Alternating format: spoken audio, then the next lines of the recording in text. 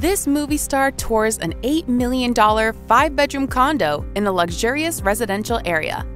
How many of you have ever casually considered purchasing an $8 million condo? Yet, for Scarlett Johansson, it is just another day. Spending $1 million or 10 on multiple homes is a no-brainer, a fleeting thought to the world's highest-paid actress. After all, in her 25 years in the movie-making business, Johansson has amassed an eye-watering net worth of $165 million. Today, her name is so huge, the studios are willing to pay her $17.5 million for a movie that is destined to flop. This exact thing happened to the controversial Ghost in the Shell. So today on Rumour Juice, we will look into how Scarlett Johansson earns her money and what she chooses to do with her huge fortune. You'd be surprised to learn that sometimes she stops herself from going on a spending spree. And sometimes she can be frugal too. Subscribe to Rumour Juice YouTube channel, and let's start. Okay, let's go. Can you say you were sure of your future as a tiny kid? Scarlett Johansson can. So I've been lucky. Been very, very lucky. She probably couldn't have predicted that by 2020, her movies will have grossed close to $14.5 billion worldwide and $5.2 billion in North America. But Scarlett knew she would make it big as a performer since her early childhood. The little girl would often entertain her family with song and dance routines. When Scarlett was 7, a talent agent signed one of her brothers instead of her, but that didn't make her abandon her dream. Luckily, her parents were very supportive of her aspirations. "I always had the chance to do whatever I wanted to do. My parents were very open about that. Acting has been a passion of mine. I wanted to be in musicals as a kid and took tap dance. So for me, it's a dream come true. My childhood was filled with things that I loved to do," the actress recalls. Unfortunately, it wasn't all fun and games. Johansson's parents separated when she was 13. Their marriage was already crumbling by the time Scarlett and her twin brother Hunter came along. In a 2017 interview, Scarlett detailed how traumatic her life sometimes got as she was growing up. "We were living on welfare. We were on food stamps. My parents were raising 4 kids in a low-income household in Manhattan, so it was a lot," she said. Despite all these shortcomings, Scarlett was able to pursue her movie career. She was adamant about not delving into a commercial world. She just wasn't interested in, quote, promoting Wonder Bread. Lots of auditions. The determined girl made her film debut at the age of 9. Johansson remembers how she immediately felt at home and knew intuitively what to do on the set of her first movie, the fantasy comedy North. The money that started flowing in caused a brief clash with Scarlett's mother, Melanie.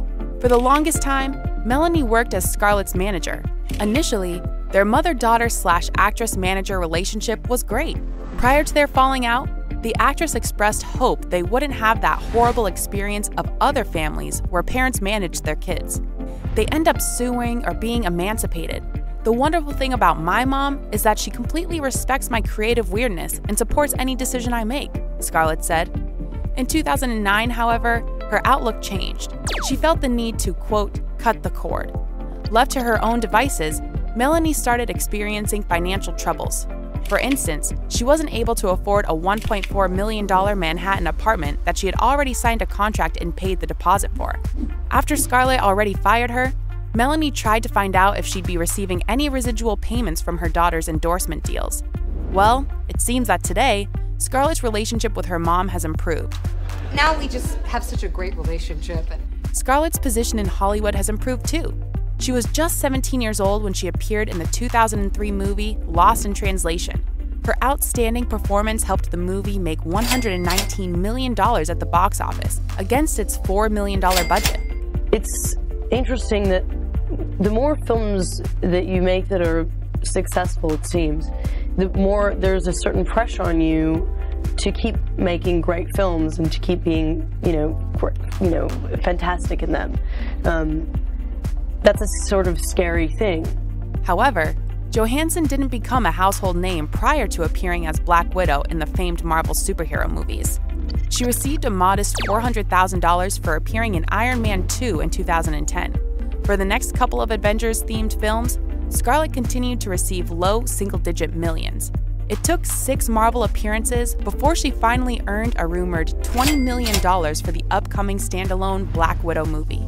The number is likely to balloon further if the film performs well at the box office. But did you know that Black Widow almost didn't happen in Scarlett Johansson's life? That's right, she wasn't the first choice to play the character. Emily Blunt was considered for the role in Iron Man 2. So when Scarlett received the "you didn't get the part" call, she got understandably disappointed.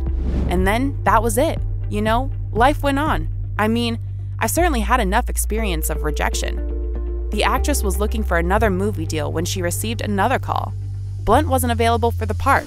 Thus, Johansson's Black Widow was born, and Scarlett Johansson became one of the best paid and recognized actors in the world.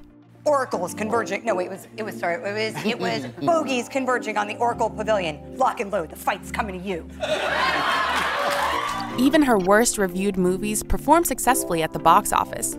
The sci-fi action flick Lucy cost $40 million to make, and despite lackluster critical reviews, it earned over $463 million. Ghost in the Shell was surrounded by controversy even before its release, due to accusations of racism and whitewashing. Still, Scarlett Johansson's name helped the movie gross $169.8 million worldwide, against its $110 million budget. The actress took home $17.5 million as a salary. Also, as a public figure, Johansson is often hired by famous brands as an endorser. She has appeared in ad campaigns for Calvin Klein, reportedly earning a sweet $1 million per year, L'Oreal, with a $3 million as annual salary, and worked with other high-profile fashion brands. No doubt she receives hefty cash bonuses for her involvement, but sometimes Johansson has her doubts. It's so shocking when you hear that Calvin Klein wants you for their new campaign. You're like, who, me? I guess you have to decide where you draw the line between you saying, this is fun, pretty, and fabulous, and being overexposed.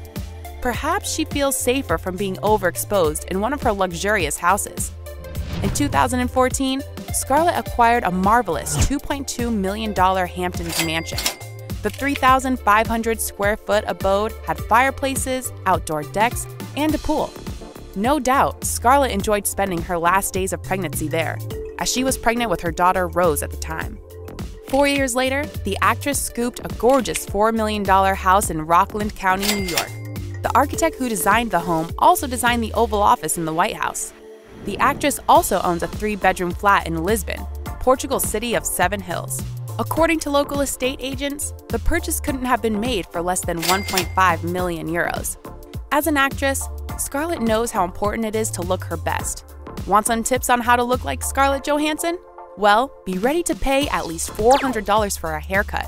That's how much her celebrity stylists used to charge.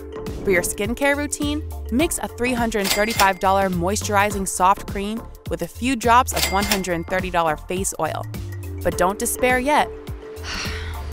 Recently, Johansson made headlines for spending just $31 on beauty products that helped her look magnificent at this year's Golden Globes. And she did glow at the red carpet event. Certainly, her fiancé, Saturday Night Live co-head writer Colin Jost, was right by her side too, which only enhanced Scarlett's glow.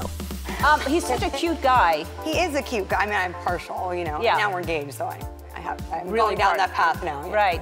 Or maybe those were the sparks from the engagement ring he gave her. You know, the $450,000 11-carat diamond ring. Because when you are with Scarlett Johansson, all you can do is ensure that she only owns the best stuff in the world. If you think that all that money changed Scarlett's personality, think again. Yes, she can easily afford owning a private jet, but we still have an opportunity to catch a glimpse of the actress on a commercial flight. And just like everyone else, Johansson is prone to finding herself in extremely embarrassing situations while on board. As she revealed on Jimmy Kimmel Live, she had once unintentionally exposed herself to a random passenger in the plane's bathroom. I guess I didn't lock the door. I thought I did. I went to grab the toilet paper and my private parts were splayed out. The guy opens the door, he looks down, and he's like, uh-oh. Oh, I was like, close the goddamn door. Walking back to her seat while the entire cabin of people watched was equally as embarrassing. It was before the plane took off, and then I had to open the door and walk past the entire cabin of people that all just heard me be like, ah, you know. It's good to see the glitz and glamour of Hollywood life didn't make Scarlett lose her sense of self-irony.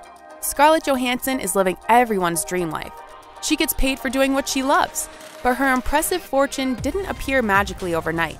"I worked really hard for a really long time. So maybe this is the result of that," the actress says. When Vanity Fair asked her how it feels to be constantly referred to as the world's highest paid actress, Scarlett remarked that the title sounded pretty unbelievable to her, and yet she admitted that her status is a great thing and a big luxury too. "It affords me the ability to not feel like I have to work all the time, not to take a job just because I need to support myself, which basically every single person in almost every industry has to do." And Johansson knows firsthand what it feels like to take up a job just because it pays the bills. And which Scarlett Johansson movie is your favorite? So wish me luck.